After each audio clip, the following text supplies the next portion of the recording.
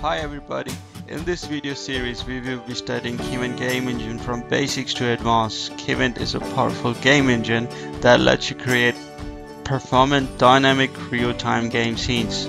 You can use purely Python to make an A-class mobile or desktop game.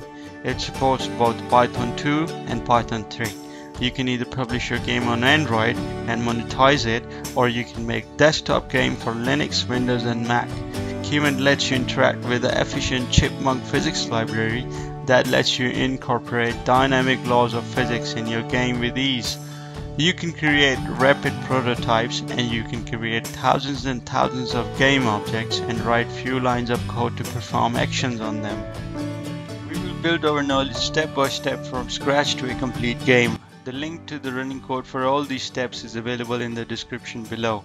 I will elaborate all the concepts that are shown on the screen with code examples from beginning to finishing a feature-enriched game.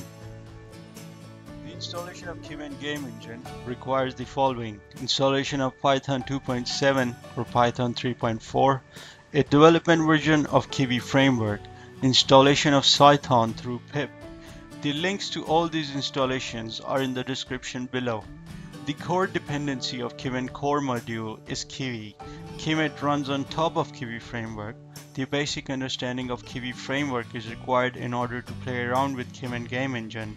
Once we have the prerequisites installed, we can download Kivent modules from GitHub and run python setup.py install command on each module's folder, where setup.py file exists. In case of any queries or concern, you can comment below and I will try my level best to answer them. Don't forget to subscribe this channel for more useful tutorial like this one.